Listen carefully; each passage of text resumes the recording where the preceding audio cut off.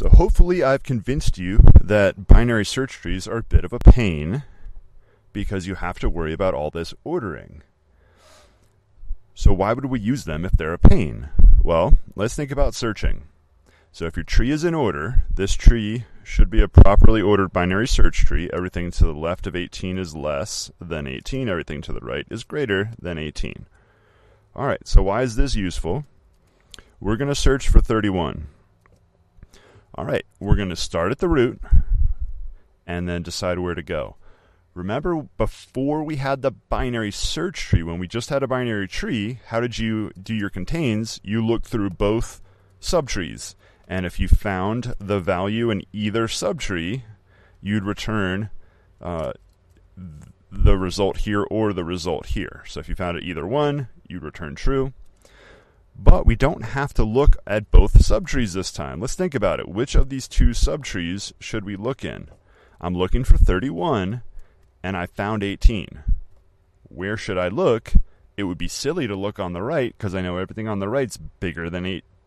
Okay, it would be reasonable to look on the right because everything on the right's bigger than 18, and I want to find a number bigger than 18.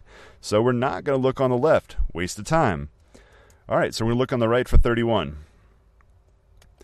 Okay, how do we do it? Well, we're going to start at the top. Where's 31? It's not 35, so where's it going to be? It's less than 35, so we're going to look at this tree here on the left. So we can immediately throw away everything on the right, and we go down to the left. We're going to look here. And from here, I want to find 31. It has to be greater than 22, so it would be on the right, so right there. And if you look, how many comparisons did I have to make?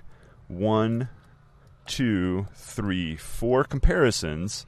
And how many elements are in my tree? A lot more than 4. You can count them all up. But we got to ignore most of the values because we took advantage of the ordering that was in the binary search tree. So things like contains are incredibly quick to do, but the price you pay is add and remove are going to become a pain. And we're going to deal with those very soon.